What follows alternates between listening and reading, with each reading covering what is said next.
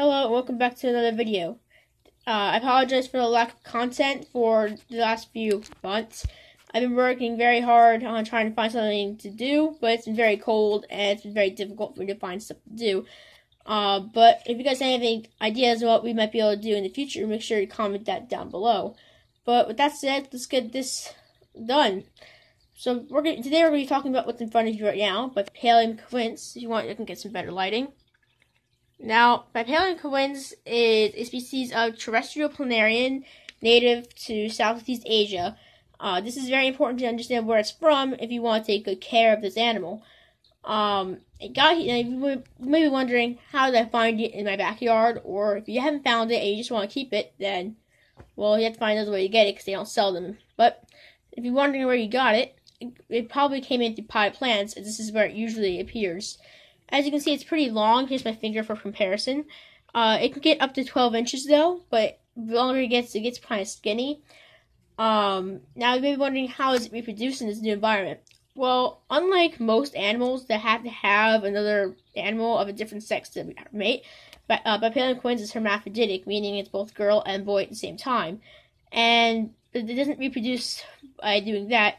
It can reproduce, though, by itself by something called binary fission, where it basically rips itself in half and each end grows into a whole new flatworm. So this is how you can also reproduce it in captivity, but more on that later. Another fun fact about these remarkable animals is it's one of the few terrestrial invertebrates that produces tetrodotoxins, which is amazing because we can also use this in self-defense, but also scientists are starting to wonder if it uses this in eating. So with that out of the way, now we know what basically it is, let's get into the care. Now, it can be kept on paper towels, as seen here, but this isn't actually its environment. This is actually this section of another flatworm right here's environment. This specimen right here actually lives in this dirty enclosure. That's okay, because they're okay with that.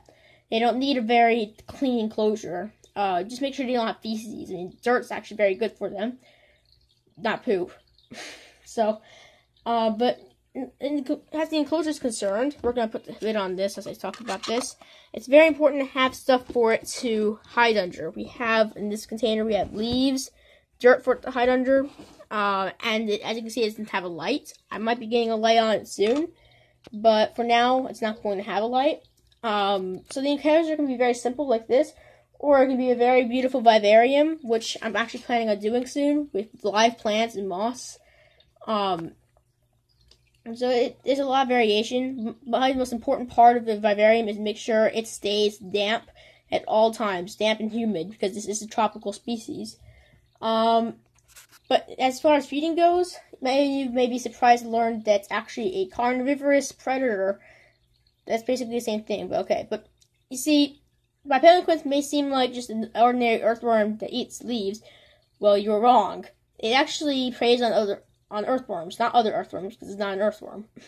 So, contrary to popular belief, it is not actually an earthworm. Anyways, it actually eats other earthworms, grabbing onto the earthworm with its head, which clamps down and wraps around the earthworm and inserts its pharynx into it. So we can replicate that activity by just giving it earthworms. I recommend you feed it outside the enclosure, but if it won't eat, and for a while, you just leave the earthworm in the enclosure, and it'll eventually track down the earthworm. So you just make sure you keep the earthworm, make sure its enclosure is damp.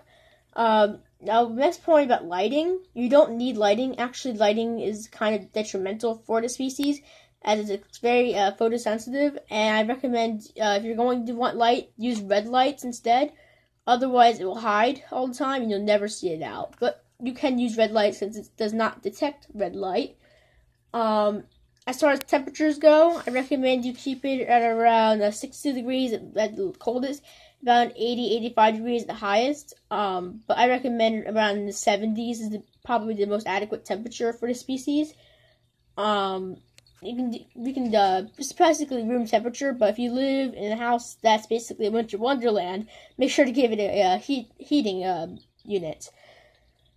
If you want to make more of them, they're pretty easy. You just take a scalpel or something, or anything sharp, and just cut it in half. I recommend you actually cut it 1/3 the way down on the tail end, around right here, because you want to try and leave as much of the divisional flatworm intact in case the other half doesn't survive.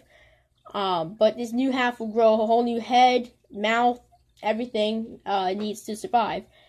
And that concludes our care guide on how to take care of this remarkable animal. If you have any questions, make sure to comment down below.